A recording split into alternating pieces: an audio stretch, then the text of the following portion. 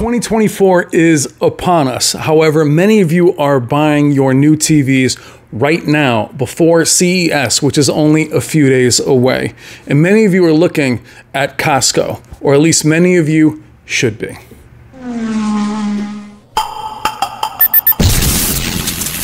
I've seen things people wouldn't believe.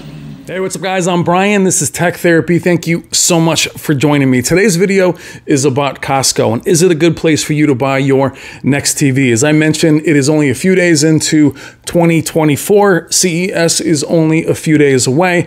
This will be the last video where 2023 models are the main focus. I've done Best Buy walkthrough videos for years and obviously recommend buying through them and our good friends in New York, Robert and Wendy at Value Electronics. But COSTCO is there for another group, a group that can walk in locally and buy something. Now, COSTCO has a good amount in store. There's even more on the website, but we'll be focusing today primarily on what you can go into their brick and mortar locations. Yes, there is a membership included, but what makes COSTCO such a great choice is they do have some high-end TVs, meaning they do have a good selection, and they also have the best return policy in the business, which I'll also show you an example of at the end of the video.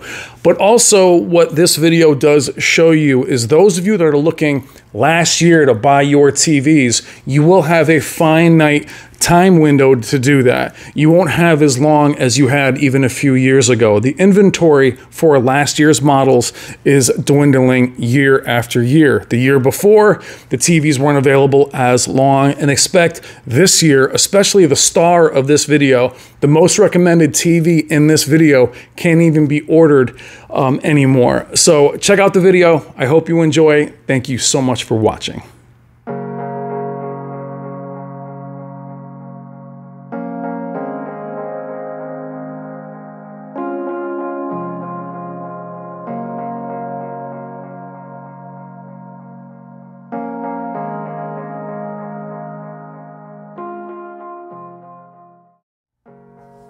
All right, guys, let's do it. Here we are at COSTCO in Myrtle Beach, South Carolina.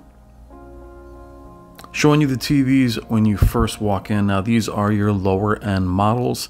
Probably my biggest complaint, other than a Samsung kiosk right in the front, which has the QN85C, one of the best TVs in the store. You do have these lower end TVs kind of littered throughout the front of the store. And why I want to point these out is for a lot of people shopping at COSTCO, you are kind of getting bombarded with the lowest end models in the store. People tend to grab these, which is fine, simply because they're big sellers for LG, Hisense, and Samsung. However, they're not really TVs that we would recommend for picture quality in terms of lower end backlight or backlight at all. Local dimming is typically compromised. They're very basic. So we get past this part, we'll get into the higher end and my favorite TVs in the store. There's only a few of them, and you'll see me hop around. It's not always comfortable for me to film in these locations. The CU7000 is a very popular model. If you're going to get into that entry to mid. CES is only a few days away. I'm packed and ready to go, but this is my last video for 2023. Why I say that is because for me, CES is actually the beginning of the TV year. So that'll be my first official 2024 TV video. Now, COSTCO years ago had higher end models and then they completely disappeared. They followed the likes of Sam's Club and BJ's, at least in store, where there was only really a certain level. For a while, that was actually the Vizio P-Series as their highest end TV. Here we are looking at a QNED, which is making a comeback this year. We'll see that in a moment. Excited that they're going to be refocusing LG on the QNED lineup. I think that was really a wasted opportunity. Their TVs were actually quite good, as you'll see a little bit later in the video, go against the X90L. And there you have the LG C3, another excellent TV and one of the top TVs here. Now, there's only a few higher end TVs, but for a while there, they went from offering a high-end Vizio to a smaller LG, I think at the time was probably a C8, and then that was it. So if you did have to return something, typically there was nothing to switch it out to because there were so few options. Now we have many more options, or more options I should say. But what I'm showing you here is pretty much the state of the store, how it's set up, how it's laid out. Hard to recommend a lot of the models you're seeing in the very front of the store, but that's where they get those people that walk in that say, okay, just grab a TV, here we go. And that's what I kind of observed as I was there filming. Now, it's not always easy or comfortable for me to film in these stores. I'm a big guy walking around. Not everyone wants to see somebody filming. So that's why it's kind of got that Cloverfield, Blair Witch, handy cam feel. Now, the main advantage to Costco, as I mentioned before, is there's a Hisense right there. It's not a UAK or a U7K or even a U6. QNED in the background is their return policy is the best in the business. No questions asked. And you'll see an example of that as a family was bringing back a TV. As we feature our first high-end TV in the store is a QN85C. This is one of the best TVs year after year since the 85A. It comes in under the 90, except many times it looks better or more saturated, and the off-angle viewing is excellent. I'm looking to review these TVs next year. As you see my shopping cart kind of incognito pushing around the store, but I'll definitely try to review TVs like this next year from both Samsung, Sony, and LG. I'm in the process of trying to work that out for you guys. TVs that our friends at Value Electronics aren't going to carry. But the 85C is always an excellent option. As I mentioned, very bright, good off-angle viewing. You see blooming is minimal. And it's kind of the low-key best TV in Samsung's LED lineup year after year, at least since the 85A, I believe, was the first model they released. It used to be 6, 7, 8, then they started doing QN95 and 85. And again, great price, 85 inches, very bright TV. Moving over to the LG C3, another excellent TV. We're going to illustrate in a minute why the C3 got hit this year. No MLA, which is fine. However, the S90C at the same size, now that's a 55. The S90C is closer to the 55 price than the 65 price.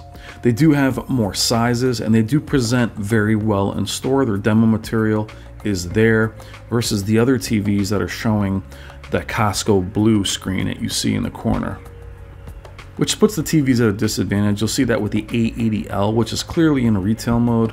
The LG C series, the ones that you see here, are not in retail mode. That's why they look so good. It's right next to an A80L. Now you have the differentiate Costco numbers next to an X90. Now as I pan up to the X90, which is on the left, and the A80, which is on the right, look at the difference in price here. Now it's a 77 inch.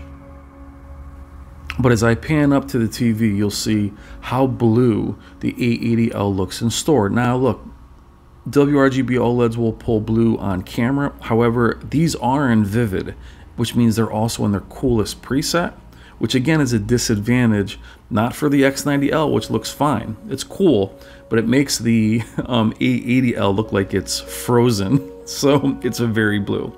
That's not how they look in person. You've seen me compare these TVs together. A80L, one of the best TVs of last year, and it's my personal display. X90L, one of the most popular TVs of last year. That was entry into XR Clear. Now you have a 70 here. Typically I don't recommend anything under the 80 series for Samsung, as they do drop off quite a bit in quality in the last few years, and there's just a random kind of TCL here. Now I've talked to TCL and Hisense over the years, at least starting last year I should say. My biggest criticism of them, and there's a star of the show, the S90C, is them not having a larger store presence, which they do now. But you can see that within, look how reasonable that price is. Within store, at Best Buy, they have kiosks now, but in these Costco's, they still are the cheapest brands, same like a Walmart. Now, the S90C is probably our most recommended TV of last year. It is the highest end. It's a QD OLED, literally very close to the S95C, which has the One Connect box, but the S90C's performance and value has never been seen. Meaning you don't lose 120 hertz down to 60. Now there you have the A80L on the left and the S90C on the right. The brightness is evident. What's hard though for many of us filming these TVs at the same time is the A80L is going to push blue and QD OLEDs will push that reddish magenta kind of color. And obviously the demo quality is not great here as I'm watching some people work out in their Peloton. Now there's the difference in price. A80L being more expensive, WRGB OLED versus a QD OLED, as I take my cart, being cheaper. Very hard to recommend a WRGB OLED over a QD OLED. The reason why we did that this year with the A80L was the A80L's picture quality and XR clear pushed it past the C series, where the C series had very good processing, but it was hard to recommend that over the the S90C, I should say. You can see how it's pushing red. It is not like that in person. I wish they were a little closer together. And look for me to also review in person the S90 version next year. Now, why the S90, I brought it up as the star of the show, is this would be the TV I recommend for most people going in, especially a lot of people like Tizen. Us as reviewers don't like it because it's hard for us to navigate while we film.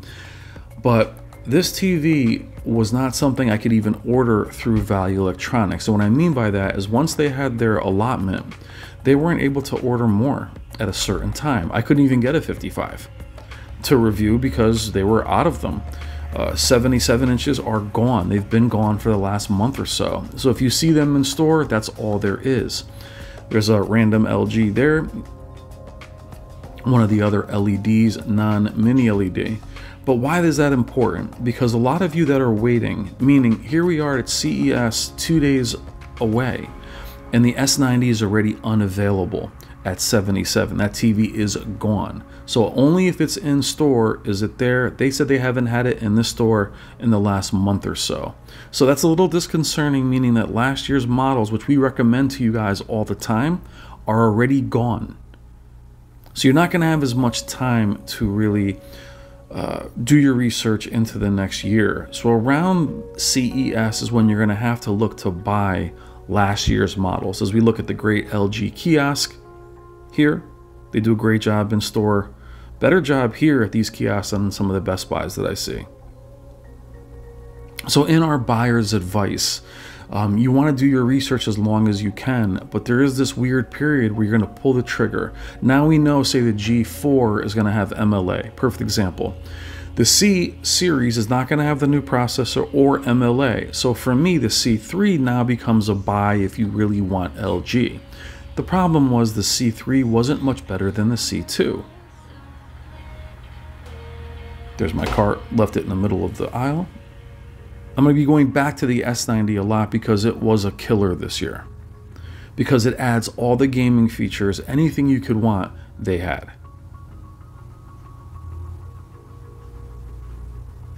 As I mentioned, COSTCO's return policy, 90 days, no questions asked. You'll literally see a family wheeling in a TV on a dolly at the end of this video, which would be a Hisense. Can't do that anyplace else.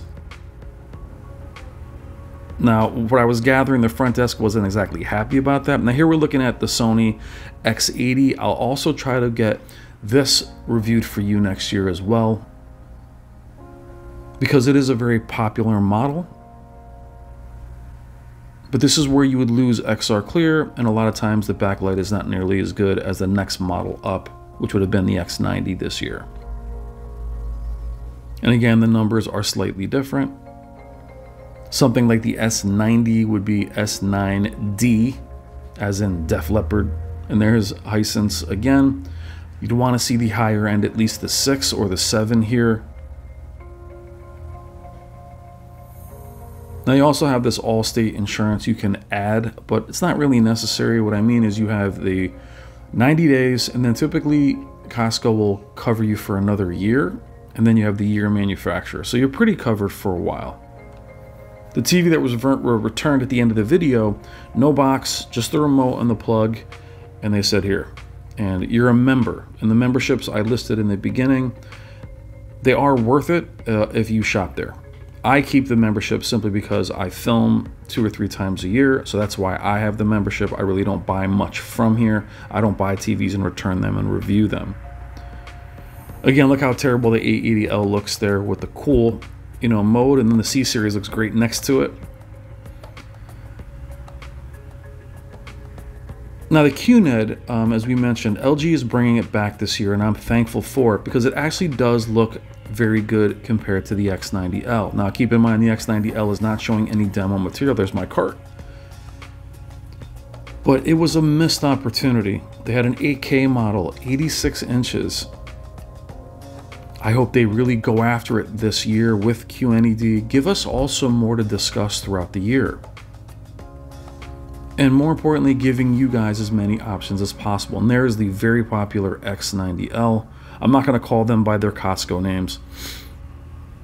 But the QNED looks good here. It's a much better TV than the NanoCell that was before.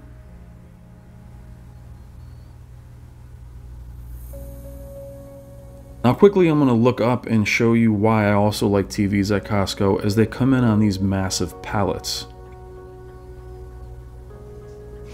It's safer that way. They come in bulk 9, 10 at a time. So the top TVs here, we're looking at the X90L from Sony, 880L from Sony, QN85C from Samsung, being the LED, and the S90C from Samsung. Those are the main options: LG, the QNED, and then LG's C3. Now I'm just showing you some random monitors. Here's this ultra wide. I don't think this is the QD OLED as it looks very dull, but it's priced pretty high. Their Odyssey numbers are very inconsistent. They're all named Odyssey, but we're going to see some of these at CES. But I love showing the fact that they have a lot of monitors here, a lot of sound bars, they have receivers, they have a lot to offer. Now online, they also have short throw projectors and other TVs. I love this LG Ultra Wide. I'm going to try and grab one of these actually. But the reason why I don't show what's on the website is, one, you can do that yourself. But two, that changes so often.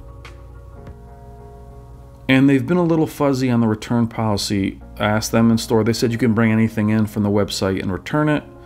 I'm not sure what that is. I'm basically focusing on the physical part of it because this is something that I think you should be able to do yourself, is always walk into a store and see what's there.